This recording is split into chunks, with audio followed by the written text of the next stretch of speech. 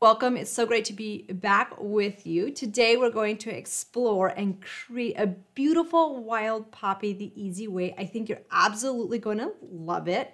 We're going to learn some beautiful ombre coloring techniques with this. We're going to add some stunning flower centers and then explore how to put this on a card using background papers. So I'm just going to have you take a look at some of the beautiful dimensional poppies so we can get started with that, and then we'll go from there. So here's just some beautiful ways that you can create the poppy. Today we're doing a similar poppy to this one with similar flower centers. So if you have the wild poppy, you know this one is just such a stunning flower to create with.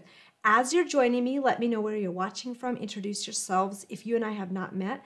My name is Emily with Heartfelt Creations, and I absolutely love being able to show you some beautiful ways to really maximize your creativity with your three-dimensional flowers. And some of these may look kind of complex or complicated, but when you break it down and you follow these simple steps, it's like, oh my gosh, I can't believe I made this. So I cannot wait for you to experience the joy of creating with this. So we'll take one more look at these. And with these poppies, you can do so many different variations of color combinations and even shaping them. You can put them on foam. You can do so many beautiful textures, glitters, all that fun stuff. So give me a shout out if you have the poppy. Just a heads up, if you do not have this one yet, I know that we are super, super low on the dies. So I would highly recommend that you jump on this one so that you don't miss out on it. And just make sure that you do have that if you have been kind of on the fence about getting this one. Another beautiful way to really utilize that. So to get started, we are going to be using the Wild Poppy stamp and die set. This comes with 4 different sizes of the poppy. And this really gives you a great combination of different sizes you can choose from. You can really layer them different ways. Today, I am using this size right here. So that's just the one I chose today. And we are going to layer that on a beautiful card. So we're just going to get started creating a flower like this. So as you can see, it's a little bit darker red. We're going to do a combination of colors in the background, and then I'm going to do just a quick little flick with my marker over here that I think you'll absolutely love. So what you're going to do is you're going to start out coloring a little bit of the monarch orange, and we're going to get some of that color in. I stamped this with black ink on our Luxe cardstock. If you don't have the cardstock yet, you are missing out. I absolutely love the Luxe cardstock for flower shaping. It's very durable, it's very strong, and when you wet it, once it's dry, it really holds its shape very beautifully. Plus, I also love it for my card bases too. So with this, we're also going to go right around the edge, and we're going to do some red geraniums. So I did the monarch orange around the center. Now, there's so many beautiful color combinations that you can do with a poppy. Now, isn't it crazy that we are already on the first day of June? How did we get to month 6 already? I can't believe it. It's crazy. But here in Indiana, one of our flowers that really comes up quickly and is a beautiful floral is our poppy. If you are in an area that can grow poppies, tell me what you love about them. Recently, we were in an area where we were biking along a trail, and these beautiful poppies were right alongside the trail, and I just stopped and looked at them for a while because they were so, so gorgeous. And speaking of poppies, you know, you can do them on foam, paper, but they're also kind of a translucent flower. So if you wanted to do them on vellum, I would highly recommend that as well. So you could totally just do this coloring technique. It looks a little bit different depending on how I turn that in the light. But if you want to do kind of a quick like flick of your marker without doing much blending, this is the Carmine Red. And what I did is I just laid that down, and I just kind of went from the outside in and just kind of added some quick flicks, just very fast. I didn't really think much about it, and that gives me kind of a quick little texture in those petals without spending a lot of time like doing a lot of blending and shading. And I hope you can kind of see those extra flicks right there in those petals. The one thing that's really beautiful about the way many of our stamps are designed is the artists create these areas that have more shading. So that really shows you where you can go in and add some darker areas of shading. So I literally just press my marker down and then just pick it right back up, and that just kind of gives it kind of a faded out look. And now it's kind of a flick technique, and it might feel a little bit awkward the first time you do it yourself. So just practice, practice, practice, and just be patient with yourself if you do that. So there you have it. Super pretty, very easy to do. Our next step is going to be running this through the shaping mold. Give us a shout out if you've used the shaping mold. These are a paper crafter's best friend, and during the month of June, I don't know if you noticed this, but we just launched a savings today where you get a free shaping mold with a $50 purchase. That is absolutely fantastic, and I can't wait for you to get those extra molds that you've been wanting. And hey, if you have some flowers that you really use a lot, I would highly recommend like looking into those flowers. And what you can do is you can just have these molds laying open. So if you have multiples of the same mold, you can just stack those molds full of those flowers and run them through your machines. So that's just a little tip. If you are a crafter that does a lot of the same flower, or maybe you have like a flower you really use a lot. So that's just a little tip for you as you're thinking about like, what are some of those crafting essentials that you want to stock up on and that you don't want to be without. What's great about these shaping molds is whether you are an advanced crafter or a new beginning crafter, you get those same beautiful shaped flowers every single time, which I absolutely love, and it saves you so much time being able to just bring these out. Just imagine how that would be to have this completely filled up, maybe have multiple molds of the same kind, and you have those beautiful flowers all done at the same time. So we're gonna bring these out. Once those have been shaped, all you need to do is just bring them onto your mat. This is just a personal preference. You can totally do what you want to, but I like to give it just a little bit more dimension by pressing down in the middle. If you would want to have a little bit more of a card that is less dimensional, you can definitely not do that part. It's totally up to you. So you get to choose how much dimension you have with these. So then I'll just put my hot glue on, offset those petals, and then I'll again go back in with my stylus, just press down in the middle, and that will really help me get that beautiful dimension without squashing those petals. Now our next step, you can do so many stunning flower centers, from stamens to prills and all that fun stuff. So here is one where you see that the beautiful black rock candy stamens are stunning in the center of the poppies. But today I'm going to show you a different technique that is just really cute. So we stamped this flower in green. So what you want to do is take your scissors and just kind of cut any circle. It does not have to be perfect. Just cut out that middle piece, and it gives a very realistic kind of greenish look. Now this step is totally optional. There's lots of different ways that you can make the flower centers, but I just find that if you like to do something artsy and a little bit more unique, this is just a fun way to really customize this poppy and do something fun with it. So you have this little circle, and I put that stamp side down on my mat, go in a circular motion to kind of create a little cup shape. And then we'll go back and just add a dollop of glue right along the back and flick that away. Once that is done, you'll just pop that right in the center of your poppy. Ta-da! And when I am working, see how pretty that is? Now, you could actually just keep it just like this. Like, that would be really pretty. But I really love the ability to add just a really thin circle of my black prills. So those are called Power Outage. But what you're going to do is just use your dry as clear glue and just draw a very skinny line of that dry as clear glue right along that outer edge. And if it gets a little bit like misshaped and so forth, it's okay.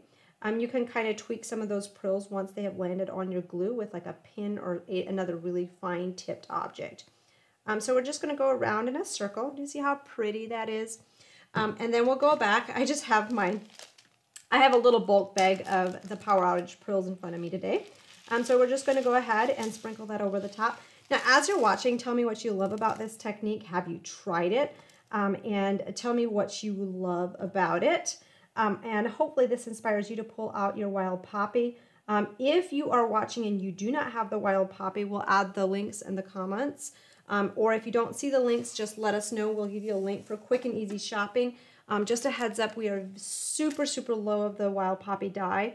And just a reminder that as a thank you for shopping with us, you get to choose a free shaping mold with a $50 purchase. These are valued at 30 bucks, so that's an incredible value for you.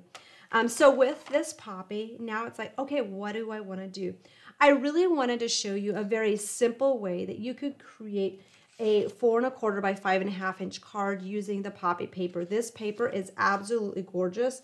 It's hard to pick a favorite, but like, I have to say this one feels like my favorite.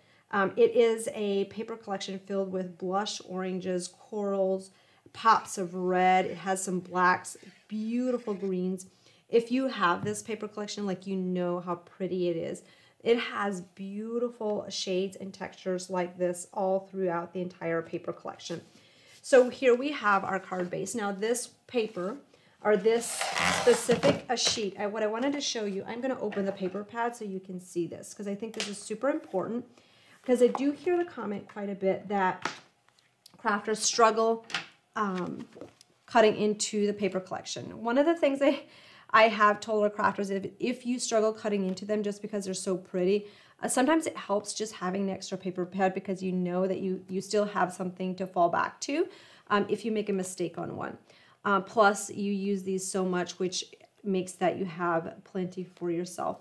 So this is the sheet that I chose. Now, if you look, this pattern is the same all the way around. So you could get 4 or more cards out of this sheet because you're using the 4 1/4 by 5 1/2 inch size. So you could utilize every single corner for a card like this. So that is one way that you can cut these apart. So there's lots of variations based on what you can do with those. So my next step, I wanted to just really create a very simple bouquet. So within the Poppy collection, there are these fillers in the background that are super easy to miss. If you are like me and you get excited about more like the focal dimensional flowers. So let's take a look at some of these background florals. So this one's the Wild Poppy bouquet. When you look at this, this has the leaves, it has that pot that anchors it, and then it has this other image that is super beautiful when you just like color it, use it as backgrounds and as a filler for bouquets. So that's what I'm using. Now I stamped the image, we colored it. I added some of the glossy accents or crystal lacquer over the top to make it shiny. But we cut away the poppy that was on there, and we're going to add the dimensional one to the top of it to give it more of a 3D. So you can really do whatever works best for you. And just a reminder too, as I'm putting these foam dots on, we had ran out of the tabbed foam dots, and we weren't sure if we were going to be able to get them back in because there were some manufacturing issues with it. But the good news is they are back in stock. We are so excited. So if you saw that they were out of stock, that is an item that is back in. So when you're placing your orders, it's a great time to stock up on those. So with this, you have this beautiful poppy. You can go ahead and just glue that on top and you have a card. And then you can add your glitters, all sorts of beautiful, fun backgrounds with this. Did you want to see me add the glitter? Well, add a sentiment, and then if you want to see the glitter, I'll add some of that in the background, just show you how I add some glittery touches to my papers. So I chose this Have a Wonderful Day. If you don't know which set this comes from and you want it, let us know in the comments. This comes from a set of 3 beautiful sentiments that I absolutely love. All I did with this one is I stamped it with the red geranium and carnation red. I layered it on 3 pieces of cardstock, and then what we're going to do is we're going to customize this sentiment so it fits on this card. So we're going to just trim away the leafy accents that have a rose on it. And we'll lay those aside. We can use those on a different project on a different day. So with this is a great way to really make an iconic focal sentiment with a card like this. And it just really adds that pizzazz that you're looking for very quickly, easily, and beautifully. So with this, I put a layer of crystal lacquer over the top and then just sprinkled some crystal glitter. Now the beauty of this is if you cut these apart, you can customize this sentiment and really have it exactly where you want it. So with this one, we have this card. It's like, okay, this would be pretty anchored over that vase, wouldn't it? I just love this technique and concept. Or you could also always, depending on where that's centered on your card, if I would have layered it a little bit further that way, you could have brought it a little bit further up. But we're going to do it this way. So we're going to go ahead and we're going to layer down our wonderful first, and then we're going to go back and we're going to add our other words once we kind of know where we want to have this one. So we'll just add that one to the top. Like, how pretty is that? Okay, and then we'll go back, add day at the bottom. I just love, I think I'm addicted to adding these sentiments that are die cut out to my card bases. It just really is so easy to position them exactly where you want them, which I absolutely love. And then you can position this however you want. So I'm just gonna see, I think I want it right in this section, okay? So we'll go ahead, add our hot glue in the back, and we have a card in a matter of minutes. So if you're like, you know how sometimes your creative mojo is just stuck, you don't know what to create, stamp a bunch of these sentiments in different color combinations that you know you'll use a lot. Cut them out, and then they're just laying there for you the next time. Same way with the poppies. Just sit there and make them in different color combinations. You don't have to do the traditional colors. Just really helps to kind of start getting that creative mojo going. So there you have, it's just this very simple yet stunning project, and it's very doable. And then with this, we're also going to go ahead and just show you a quick way to add some glitter to your background papers. This is a technique that is absolutely timeless and super elegant. I'm using, this jar says mustard, but it is not mustard. This is an ultra fine crystal glitter, and it's what I like to use if I want a really fine line of glitter on my background papers.